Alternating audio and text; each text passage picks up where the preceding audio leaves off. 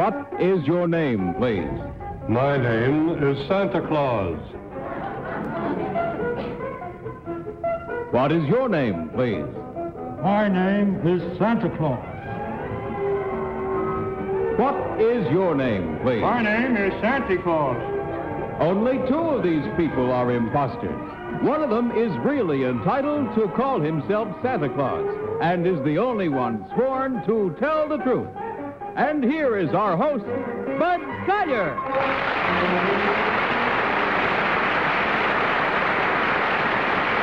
Thank you very much. Good evening, and welcome once again to Tell the Truth, brought to you each week by Geritol, America's #1 tonic, the high-potency tonic that helps you feel stronger fast. Now may I introduce our panel. What is your name, please? My name is Polly Bergen. My name is John Cameron Swayze. My name is Celeste Holmes. And my name is Hy Gardner.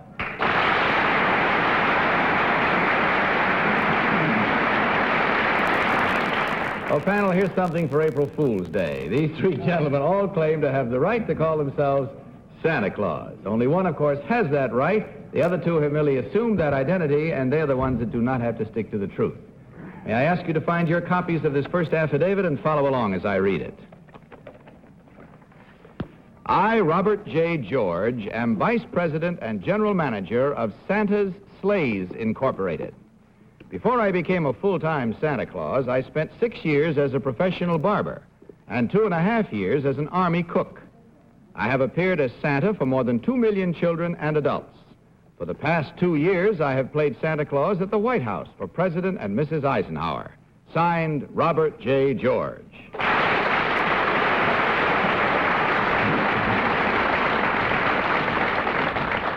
All right, panel, as you heard, these three gentlemen all claim to be Robert J. George, presidential Santa Claus, I believe we might call him. Only the real Robert J. George is sworn to answer your questions truthfully, and you will each question as usual until you hear this signal. At the end of the questioning period, you'll be asked to cast your vote for the one who, in your opinion, is the real one. So let's start tonight with Polly Bergen. Polly? Thank you, Bud. Number one, would you say ho, ho, ho, please?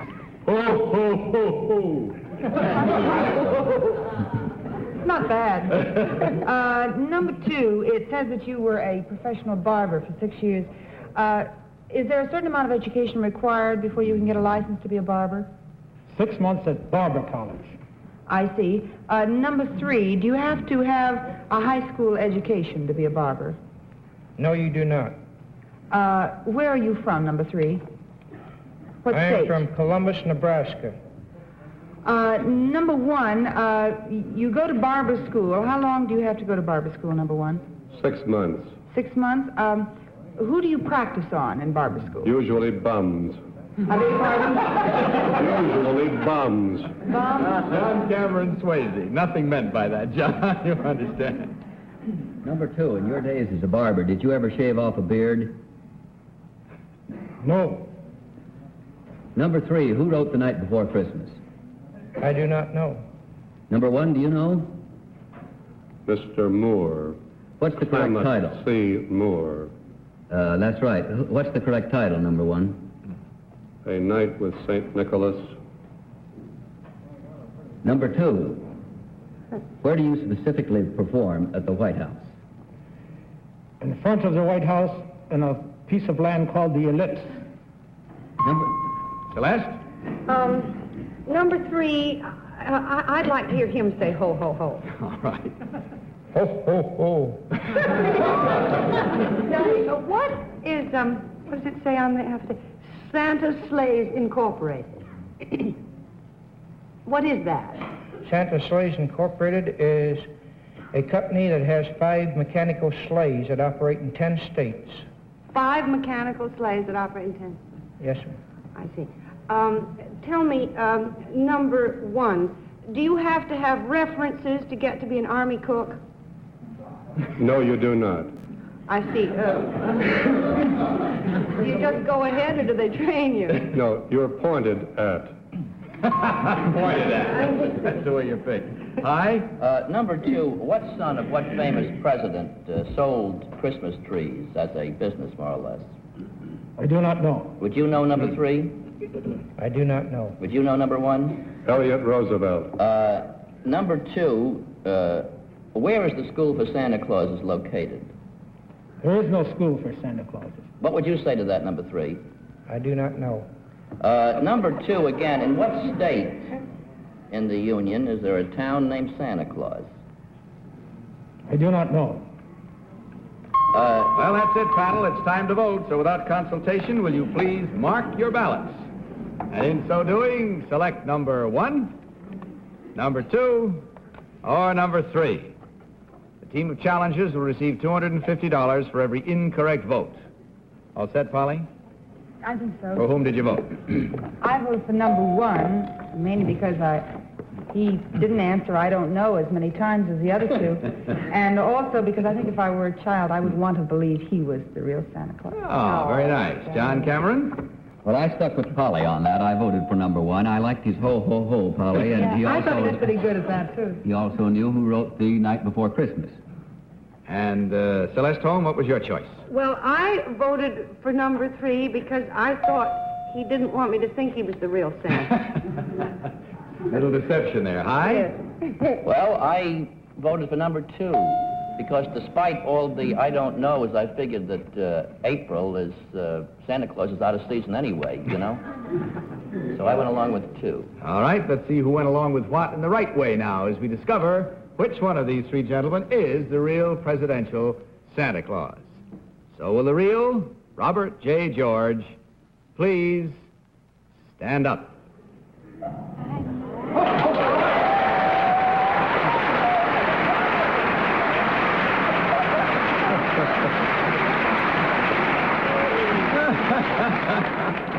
Thank you very much, sir. All right, now, let's find out whatever surprises we have in store for us here. Number 1, would you tell us who you really are and what you really do, please? My name is Jim Moran. I'm in the publicity business, and when you're in New York, be sure to see Lena Horne in Jamaica.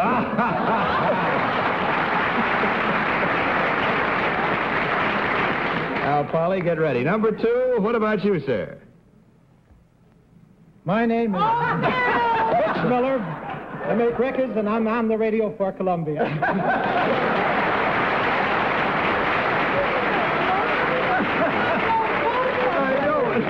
And I wouldn't for a million years have recognized either one of them. Well, you probably never thought of them as Santa Claus before. Well, that's true. Well, yes, I. Bud, can we get them to remove their beards, or are they going on another show? No, they'll be frightened before. You might as well take yours off and let us see what you look like, too, if you'd like to join the throng here. And in the meantime, I'll check up the tallies here. You find that there was only 1 correct vote, which means 3 incorrect at $250 each, for a total of $750 from Geritol, gentlemen. Hope you had fun. We did. Good night, and Merry Christmas in July.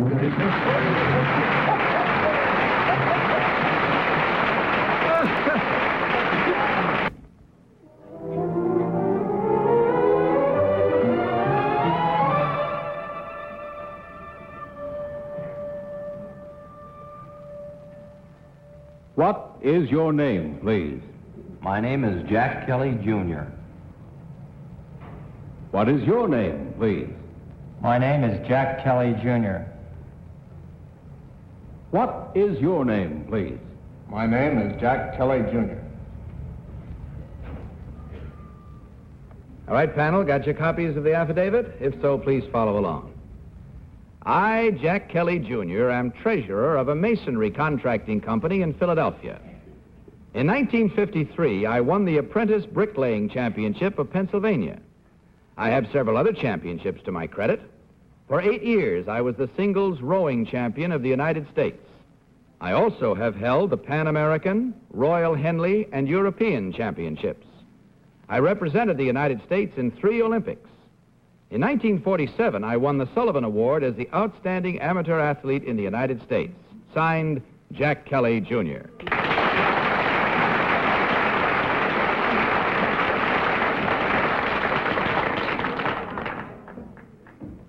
Now, as you heard, panel, these 3 gentlemen all claim to be Jack Kelly, Jr., rowing champion.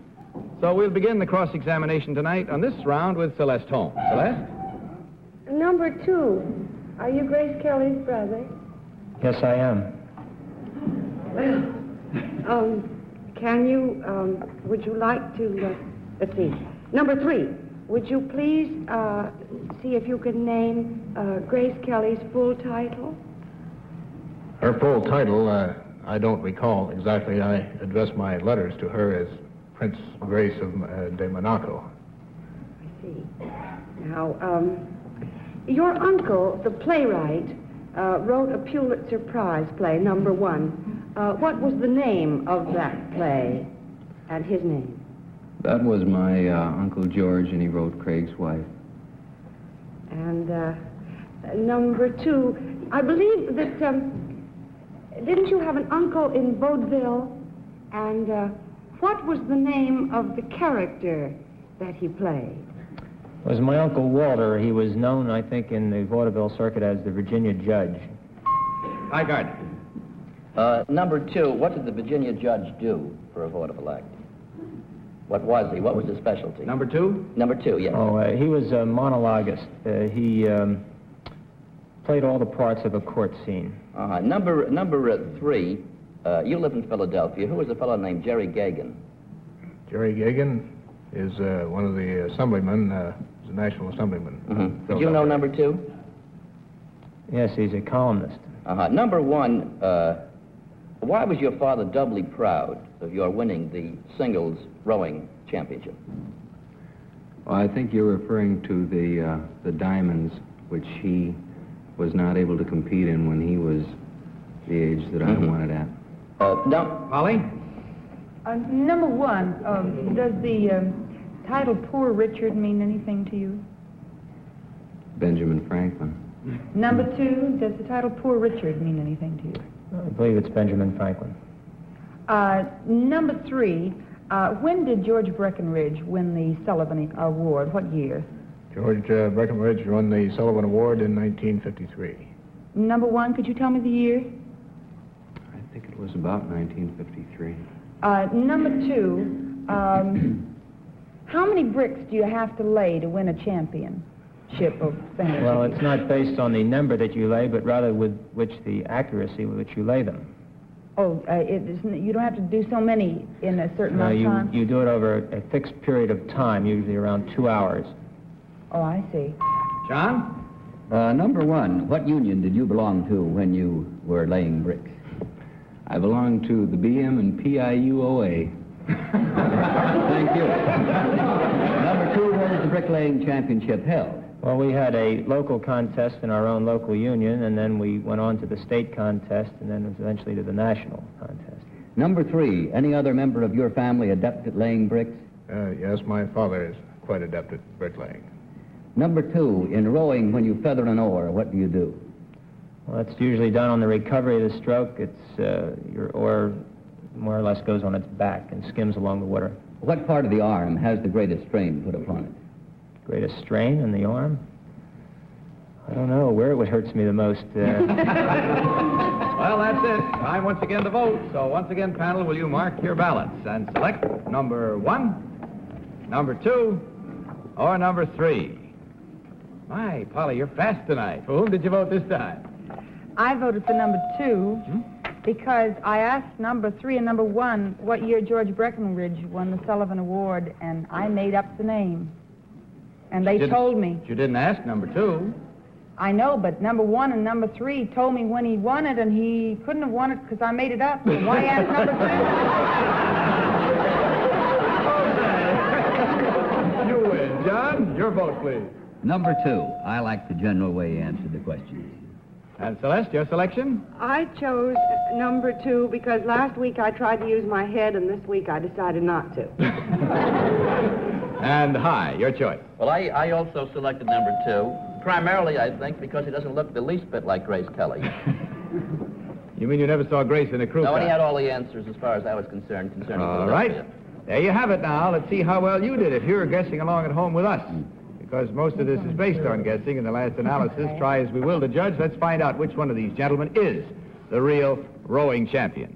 So will the real Jack Kelly Jr. please stand up?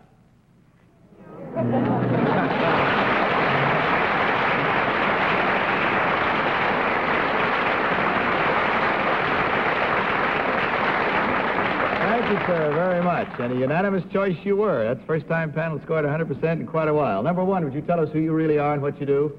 My name is Art Meyer, and I write all the on-the-air promotion for WCBS Radio.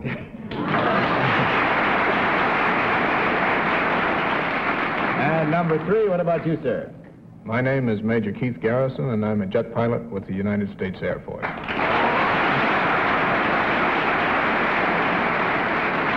Well, as you see, it was unanimous, which means there were no incorrect votes. But from Geritol, gentlemen, $150 for you to divide. Hope you enjoyed being here. We enjoyed having you. Good night and the best of good luck to you. Thank you.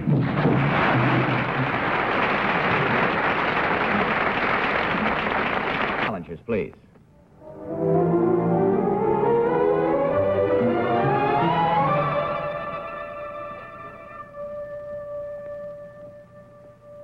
What is your name, please? My name is Doris White. What is your name, please? My name is Doris White. What is your name, please? My name is Doris White. Once again, panel, may I direct your attention to your copies of this affidavit as I read it. I, Dr. Doris White, am an associate professor at a state teachers college and hold the degree of Doctor of Philosophy. As a student, I majored in poultry husbandry, and I am an expert on chickens, ducks, turkeys, and geese. I am the only active licensed woman poultry show judge in the United States. Signed, Dr. Doris White.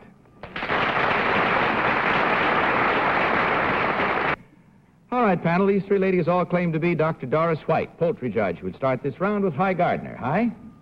Number three, what was the title of philosopher Will Durant's first selling book, his great selling book?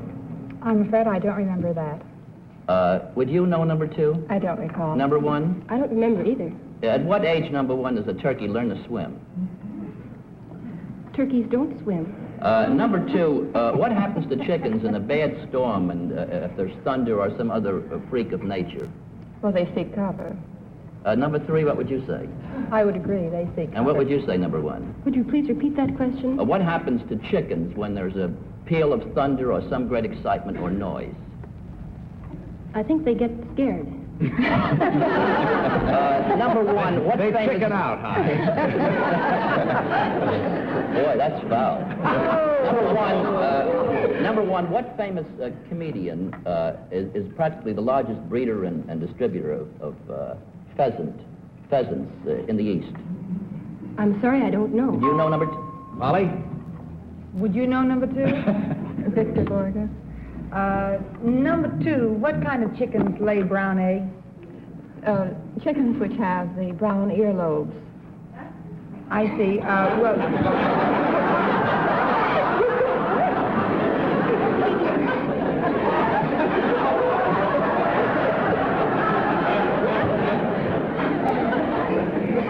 Chickens have ears? Oh, definitely, yes.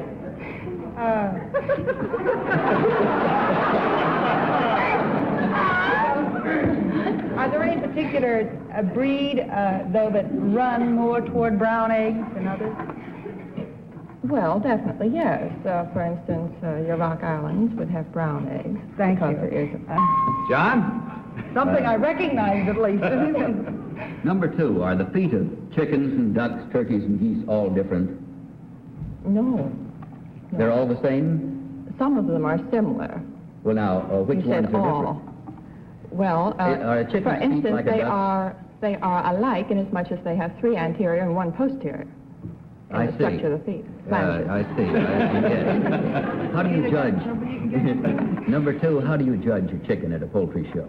What are the points? Well, it has mostly to do with the overall size, the firmness, the shape. Number three, describe the coloring of a Canadian goose. The Canadian goose is multicolored. Thank you. Celeste? Now, number one, could you give me the background, that is, I understand the Cornish hens, which Mr. Borga breeds, are a cross between something and something. Can you give me the background of a Cornish hen. What did you say was the cross he had? Mr. Borges' head? Mr. Borges' hens, Victor Borges' hens.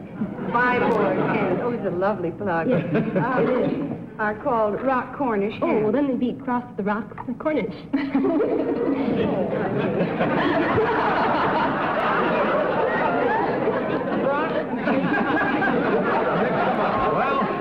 there we are. It's time to vote. I'm sorry. Without any further consultation, will you please mark your ballot? But the reason Yes, they're cross is because Victor doesn't feed them enough. That wouldn't make any Cornish hens cross. All right, in selecting now, will you choose number 1, number 2, or number 3? You're real fast tonight, Polly. For whom did you vote this time? Well, there was no doubt in my mind that it was number 2, but I wrote down number 3, which I didn't mean to, so I tried to cover it up. But 2, I feel firmly is. Yeah, you crossed the 3 with a 2. Because I figure who else would make up an earlobe on a chicken? Have to be real. John Cameron Swayze, your choice. Well, I please. chose number 2 also. I like the way she handled that technical language, almost as if it were second nature to her. All right, Celeste? Well, I'm not a bit sure what I'm doing, but I voted for number 2 because I'm not sure why, but it seemed like a good idea. Okay, High? Well, I don't know anything about chickens except eating them occasionally, and I've never seen any brown lobe chickens, so you lost me with that. I voted for number 1. All right, there you have it now, the way we voted. Let's see how we voted as compared to the way you voted at home. Watch closely now as we discover which one of these 3 ladies is the real poultry judge. So will the real Dr. Doris White please stand up?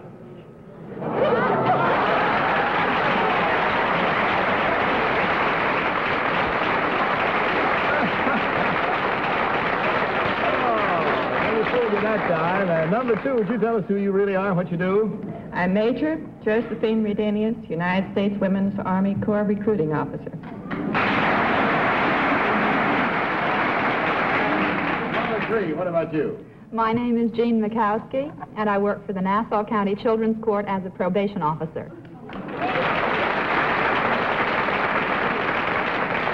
Now, I'd like to ask a question quickly. Number 1, what about this earlobe bit? Well, actually, birds that have white earlobes do lay white eggs. Those with red earlobes lay brown eggs. See There is there a distinct now? correlation. The Mediterranean breeds have the white earlobes, and they notoriously lay the white eggs. The others, in general, lay brown eggs. See there? You never know till you ask. Well, we see that we have... Earlobe lately, Bud? There's nothing like a puree of fresh chicken earlobes, believe me. And you have 3 incorrect votes at $250 each for a total of $750 from Geritol. Thanks very much, ladies. Good night and good luck to you. Thanks. Now we return in just a... Plus, that's all the time we have for tonight except for some quick travel notes. First, we want to thank Celeste for sitting in with us for these 2 weeks. I think it was very appropriate having me on April Fool's Day. We enjoyed having you here, believe me. And also to announce that Kitty will be back from Europe next week, and let's see, High will be off for Europe next week for a couple of weeks, and sitting in his chair for him will be Jim Backus. So have a good trip, High. Thanks, bud. And my usual reminder to you, don't forget, Polly's show on Saturday night. That's where I'll be, and I hope you will be too. And now, good night, panel. Good night, Bud. Good night, Bud. Now, this is Bud Collier saying good night from Geritol and reminding you to tell the truth. Good night, everybody. To Tell the Truth is Mark Hudson, Bill Cogman production, in association with the CBS Television Network. Miss Bergen's Gown by Florence Buston.